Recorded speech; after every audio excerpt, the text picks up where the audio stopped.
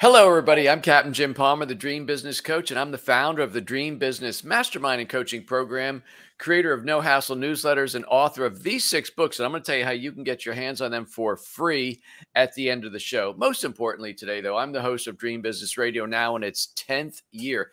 This is episode 550. Can't believe that. I have such a great guest today, Genevieve Piturro. And Genevieve, how are you doing today?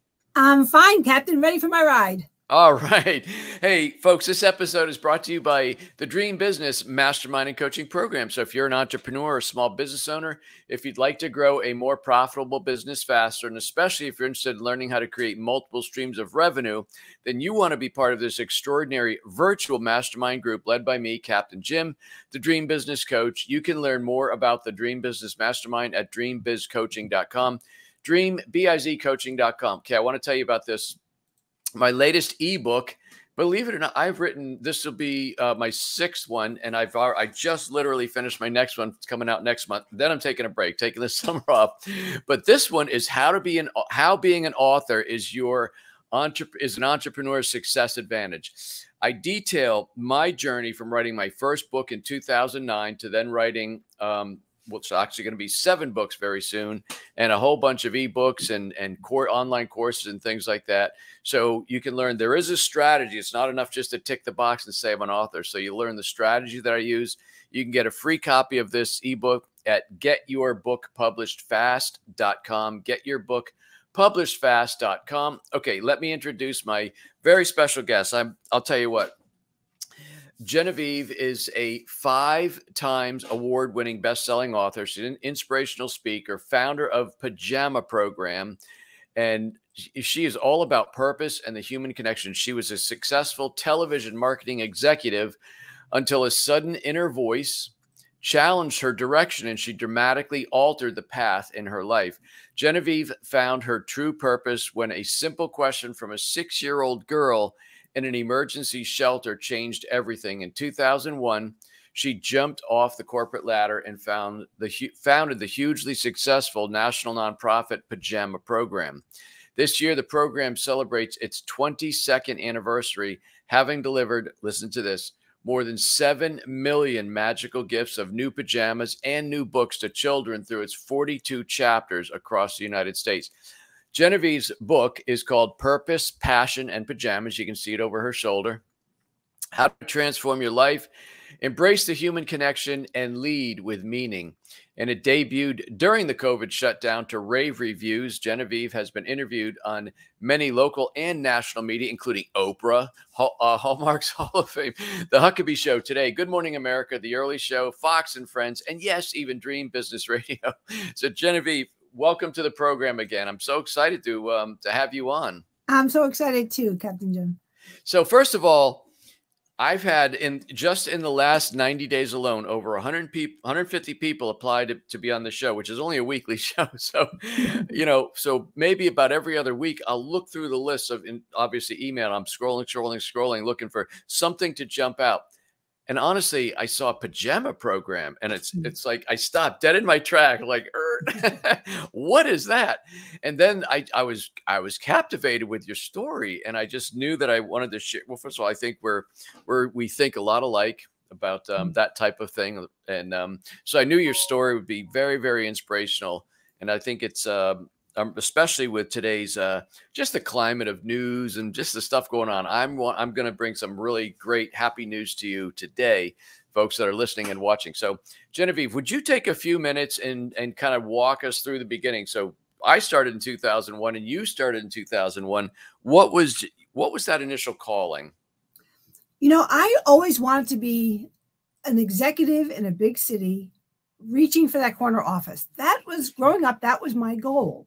And being the firstborn of 4 Italian kids in an Italian family, dad off the boat, I was expected to have a job, but to have kids, to have a family pretty young, my early 20s. But that wasn't what I wanted. I watched TV. I watched Mary Tyler Moore, and here she was, this single corporate lady just making her way in a man's world. And so that's what I wanted to do. That to me was success. And I did that. And 12 years in New York City as VP of marketing for some TV syndication companies, I was a workaholic, fun life, good money, all of that. I heard a voice in a moment that I was alone in my co-op, and the voice asked me, if this is the next 30 years of your life, is this enough? And I had never stopped that climb. I had never heard that voice. And it stopped me cold. It frightened me, actually, because I didn't know where it came from. I wasn't accustomed to hearing voices or having any premonitions. You know, that wasn't anything I experienced. But all of a sudden I answered no. And I sat down, and it was an incredible moment of almost admitting something I didn't even know I felt. Like, I'm going to be alone in 30 years if I'm doing this. I'm going to be a workaholic. I'm going to look twice as old as my age. And what am I going to have? What will I have done and contributed? All of that came rushing back. And I realized that there was something in that, have a family. Where are the grandchildren? And so I thought, how can I bring children into my life? And that's what led me to an emergency shelter with a bag of children's books in the hopes of reading to the children that were brought there. How did you know the shelters were there? I mean, it was just sort of, you know, they exist, but did you know where they were and that there were kids going to be there? No, I didn't. In that moment when I said, how can I bring children into my lives? I had recently seen a story on the news, and we all hear them, sadly, about the police removing children from a trauma, horrible episode in an apartment or in a house where they were supposed to be cared for by adults. And I called the police and I said, where do you bring children that you're taking out of home? And he said, social workers and police can go in and rescue these children after certain calls and diagnosing the situation and take them to emergency shelters in most cities. And here in New York, there are a couple that are public and a lot that are private. So he gave me the name of a couple of the public ones. I called and I asked them if I could come in and read to the children at night. And they thought that was a lovely idea. And I learned later that this is where they process these children. And the children are brought in day and night, and in whatever state they're in, and they're processed there, which is a horrible phrase. And I would help to keep them occupied and sort of quiet in that tense time. Whereas, just out of curiosity, so you hear about Child Protective Services. Is that a different thing than the emergency shelters? Is the emergency shelter like stage one and then they get placed? Like, where did you actually go? Well, I went to one that was city run, and I went to some in the subsequent weeks and months that were private. So the city ones that are run, and most of them that are tied to police and social workers, they are tied to the whole system. And so they will register that the children are here and what happened exactly. And then there's a whole bunch of paperwork to see, who are they? Has this happened before? What are the options?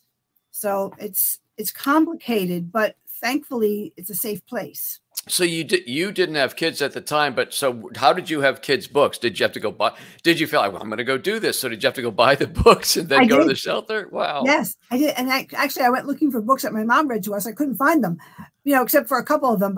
But my mom made them up. And so many things came back to me as I was reading to these children that my mom did. She made up stories, and she made up a whole beautiful bedtime routine that I hadn't thought about for 30 years. I didn't reflect ever on how important bedtime is until I saw how they were going to sleep after I read to them. And that's what changed everything. One night I followed after I read to these children who, as you can imagine, came in whatever they were wearing. And most of the time they were soiled clothes. They weren't fitting properly. The children were a mess. I mean, they weren't taken care of well. So when I went to follow where they were going to sleep after I read for about an hour, I saw them huddled together in small cots and futons, and it was a very, very bare room, just like most of the ones I read in. And I had these memories of my mom and the love and comfort. And here I am looking at these children struggling not to cry, afraid. And I thought, they're sleeping in these tight, dirty clothes. How are they going to have any kind of a dream or a peaceful sleep? They're going to have nightmares. And I wanted to go and grab them all and put them under my coat. But what I said was to the staff person, can I please bring pajamas? Do you think I could bring pajamas next time? And she loved the idea. And then I did. And after I read to them and I started handing them out, there was a little girl who was a mess. Her clothes were too tight and soiled, and her hair was, pigtails were just a mess. She was just a beautiful, frightened little girl. And she wouldn't take the pajamas I tried to give her. She was so afraid of me, and I didn't know why then. And she just kept shaking her head no, but she wanted to watch me give them away to the other kids who took them. So finally, one last time I went over and I knelt by her to give them to her. And I tried to have her touch them. And I tried to tell her she could keep them. She wouldn't have to give them back, and she could have them forever. And she leaned in and she just whispered, what are pajamas? What are these? Oh my goodness. And she couldn't even say the word pajamas. She was stuttering. You know, she'd never heard of it. And I looked up at the staff person, who's like, didn't think I heard her right. And she just mouthed to me, she doesn't know what pajamas are. And that was the moment that everything became clear and unclear as to why I was following this path of money and success and what I thought was, you know, something worthwhile. And here I am with this little girl that would break anybody's heart. And I just said, we have to fix this. So was that like the first or second night so you went to read books and then you brought back pajamas? What happened after that? Yeah. Several weeks before I had the nerve to follow where they were taking them to go to sleep. So it was several weeks of reading books to the children and just wondering what had happened to them to bring them there. And then I started bringing pajamas to that place every week and other places. And I think that the staff loved the idea. The kids loved the idea. So I was getting calls from the staffers' friends who were staff at other shelters. Oh my. And so my phone was ringing. And at those days, 20 some years ago, you know, the phones were big and you weren't supposed to have them in the office. So I was trying to hide and muffle the rings, but I couldn't say no. You know, so I'm so-and-so, I'm friends with so-and-so. We have kids here. We have kids here. So I started running around like crazy. Did they start calling you the pajama lady or Pajama mama? Pajama mama. Oh my goodness. So the pajama mama and word just spread, I'm sure, amongst these shelters, because I'm sure anybody that smiles, goes once is going to be touched like you were.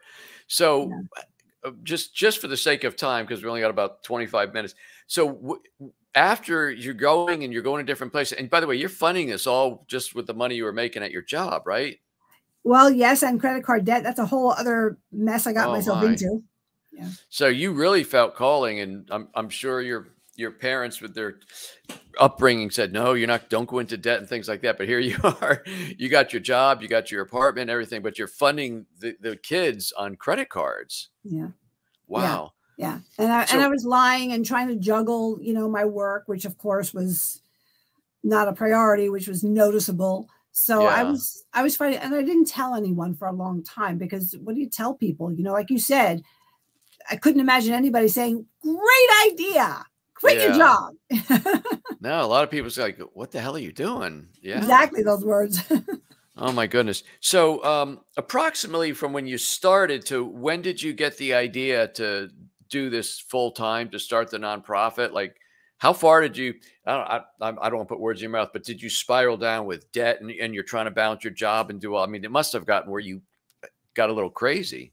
Yeah, it was hard. You know, I've always been honest with people who've asked me to mentor or to help, even along the way, you know, when they heard my story. And in my book, I'm super honest.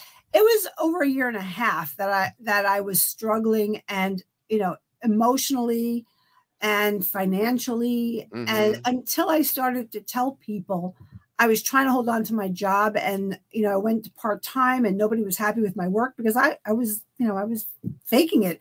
And I was running around town, and I met a great guy, and I was afraid to tell him. And he was, you know, the first friend I told, she said, what you said before, are you crazy? You've worked so hard. What are you going to do? You're not saving their lives. You know, you're making pajamas. And I wasn't prepared. I didn't have any answers. I didn't know what I was going to do. And I met this great guy, and I said, I better tell him, because he thinks I have a job that I love and I'm going to keep it, and we're going to be a 2-income couple. And he said, I think it's beautiful. Go for it.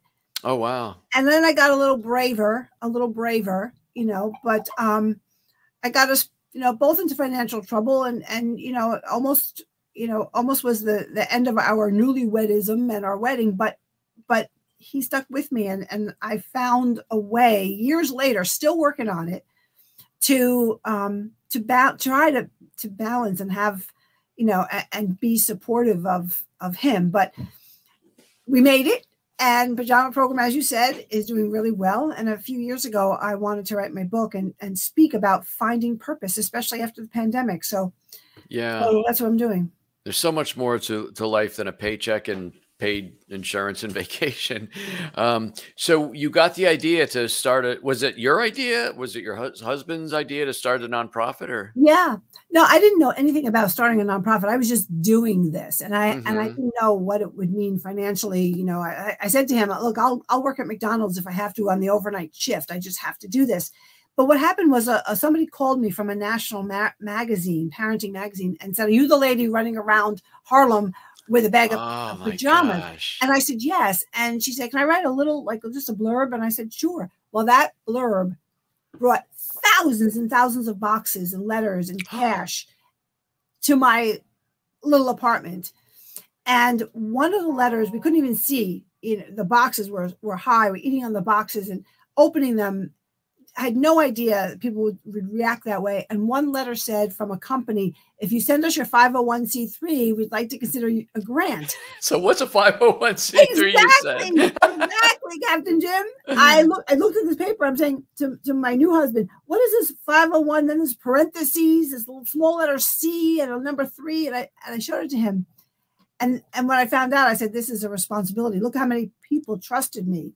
Yes. And then I found, then the work began, and the legal work and the, getting. Because it's not easy to start a nonprofit at all. That's a lot of work. It was a blessing I didn't know anything. Because it's not easy. Wow. But, the stars aligned. Yeah. So you started it, and, it's become wildly successful. And I know you've been on with Oprah and all these different people. What was the time frame before it really caught fire? And by caught fire, I'll say the money being donated, the revenue coming in, was now covering the expenses. Was that like 5 years, 3 years? Yeah, I would say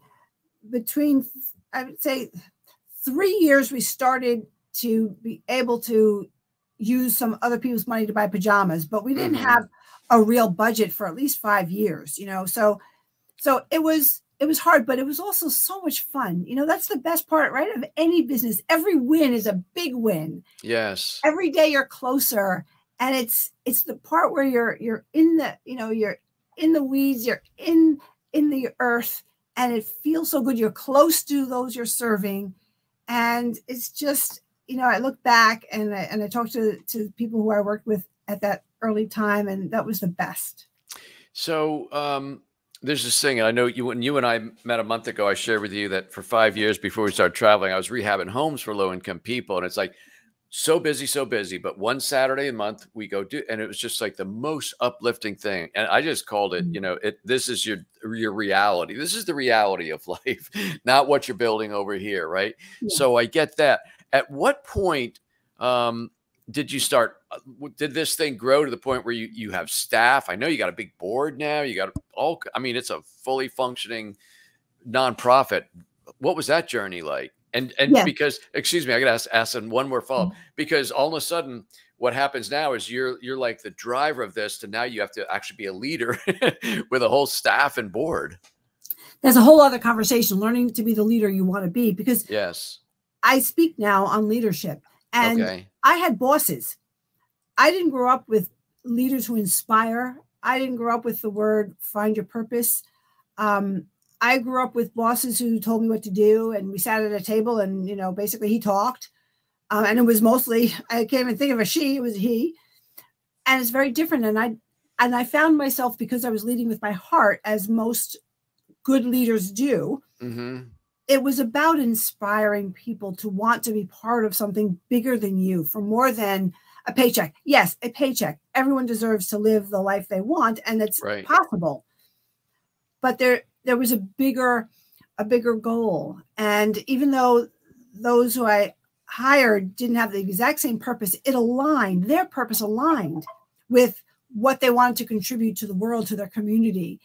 And I think we're all learning that. And the old bosses, I think, are either learning that or, are going into retirement because they enjoyed it the way it was. Yeah.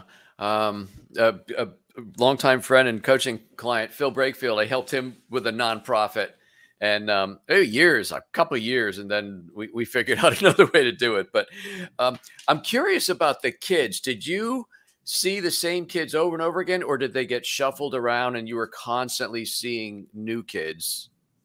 Mostly shuffled around because the emergency shelters, that's the nature of it. They take them in the worst moment, and then they place them if there's no way to send them to another family member, or sometimes back to the same one, just being watched closely.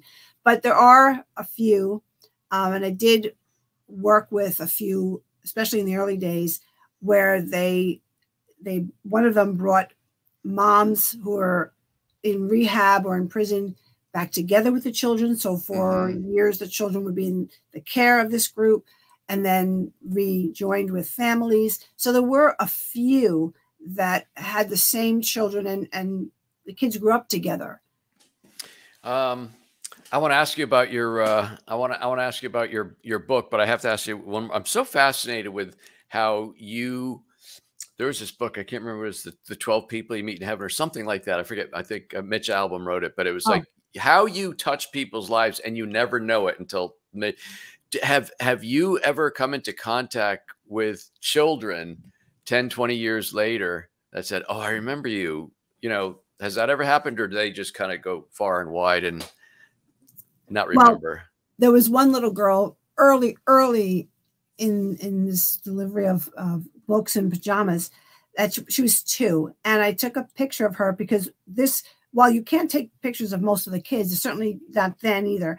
One woman who ran it, called Our Children in Queens, HOUR, she was a nun, and they convinced judges to let them have the children while moms unfortunately had to stay in prison for a while. She wanted to always reunite them. And she said, if people don't know our work, we'll get no support. So take all the pictures you want and talk about us. Okay. And so I did. So there was a little girl and Teresa, and I gave her pajamas, and I actually took a picture of them. And they were a pair of Carter's pajamas just because the tag would happen to be hanging, not because it was on purpose. So we did keep in touch with her because she was part of that one group where her mom was in therapy for years. And so she grew up in this orphanage setting with the nuns and other kids. And so we knew, and she would come as she got older and read with us and then read to the little kids. And when we had our anniversary of 15 years, I invited her to come and speak because she was 18 and she was going to college. She had been on a good road. She was well taken care of, and she was a smart girl, and she wanted to go to college. And I invited her to come and speak. And she spoke when we were honoring the president of Carter's, and she came up, this poised young lady, and she told everyone how she remembered the day that picture was taken, and I showed it, and the Carter's president was right gosh. There. It was, everyone was in tears. I was in tears, and she just said how much she learned to trust people and love to read because we read stories to her, every time she came, and she was able to take the books back to where she was going to sleep at night, and how that just helped her learn how to dream and read. So you can imagine how everyone in that audience felt. Oh my gosh. Yeah. So I want to ask you about your book and just a couple chapters, and you can just say a sentence or two because there's a lot of chapters and I love the titles. So The Real Meaning of Life, obviously, what's behind that? People used to say, look, the power of one, look what you did. And I used to say it about everybody. I think a lot of us say it. Oh, look, he or she thought of that idea. The power of one's amazing. And you know what? The meaning of life is not that anyone wants or can do anything alone. It's not the power of one that changes things. It's the power of one another that moves mountains and moves people. And we have to get that through our thick skulls. We need each other, and we've got to be together. That's awesome. How about The Ones Who Know the Score? What's that about? That was about the teenagers that we saw. And I designed some programs for the teenagers in shelters and in group homes, orphanages, because the little ones are resilient. A lady comes with a box of pajamas, they're excited. Somebody comes with clothes and food and gives them a party, they're excited. I know that there's remains a hole in them, and it doesn't fix their lives. But these teenagers, when you meet them, they already know the situation. Mm-hmm. They know some sad things about what's happened to them. And, you know, it breaks your heart when you think everyone wants to adopt a baby, and they think the same thing. You know, everyone wants to adopt a baby. I'm here until I'm 18 and I want out, but they really are not prepared for out. Yeah. Genevieve, chapter 7 was dangerous sacrifices. I'm curious if that was, did you in dangerous situations, or obviously Harlem was no picnic, I guess, back then. Yeah. Right. I was in some scary places alone at night, but, you know, I didn't even realize it. You know, I was writing, and I did remember a couple of times when I said to myself, I better run across this field, because carrying all these bags, I'm an easy target. But also, you know, I sacrificed sharing what I love to do. It put my early marriage in jeopardy. That wasn't the best way. So, you know, when I mentor and coach people, there are things, you know, I sacrificed somebody else's name on my financial records too, you know, bringing them down. I mean, it ended up good, you know, I have to say that, but it was scary, and it was my fault. And, you know, and I just couldn't see past that obsession, you know, all those kids. Got about 5 minutes left. I want to ask one more book question, then we'll circle back. You're either a looker or a leaper. Love that. Yep. I leapt, I jumped, I didn't look. It worked for me in the end. It doesn't work for everyone. Some people, and I coach both, I say that they slide. We can slide. They look, they see the landscape, they feel comfortable. Like, I can slide into my passion over here on Saturdays. You know, they look and they try to figure it out. So you're either somebody who looks or somebody who leaps. What are both? One or either. Yeah, that's so awesome. So I was looking all over your website for the nonprofit, and you have something called the Good Night Advisory Council. What is that?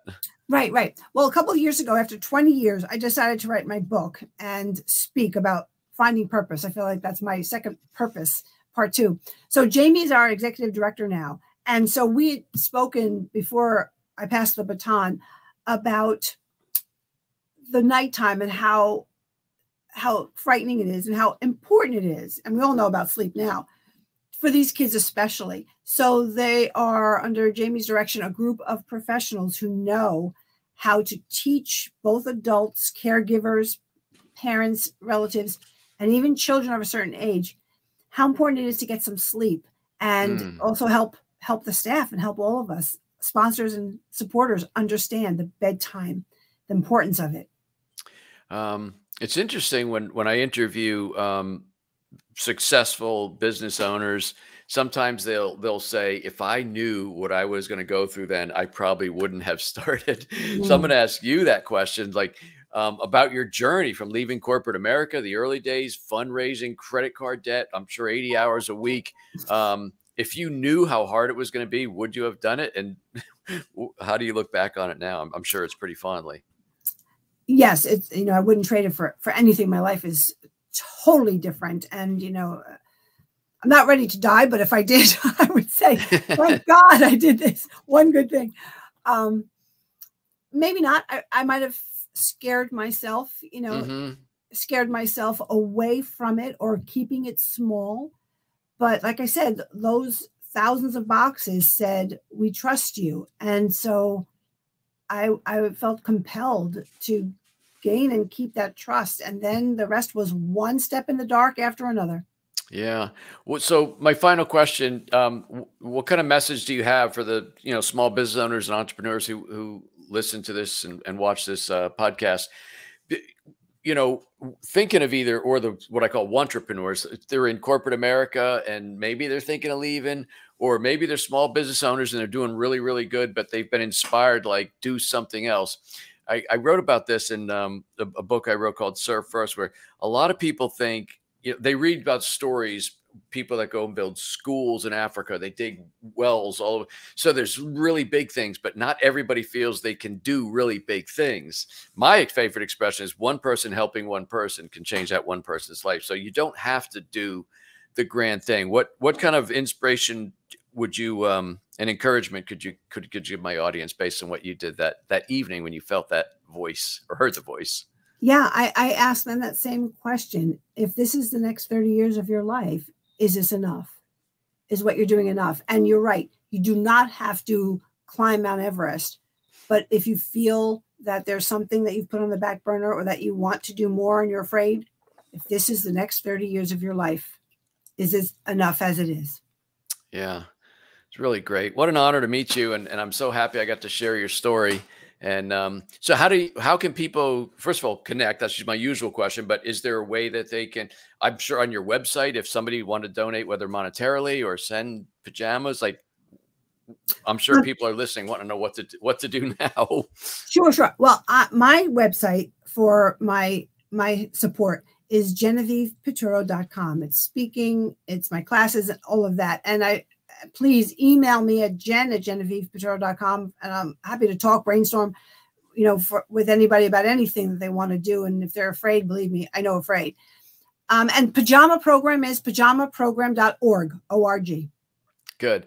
And that's, so you said you've passed the baton. So you have a new I saw another different executive director, and so it continues to flourish from your roots. Yes. Yes. That's so awesome. Well, God bless the work you're doing. And I'm so impressed with you, and thank you for sharing your story. Thank you, Captain Jim. Hey, folks, that wraps up this very special and inspiring interview with Genevieve Piturro.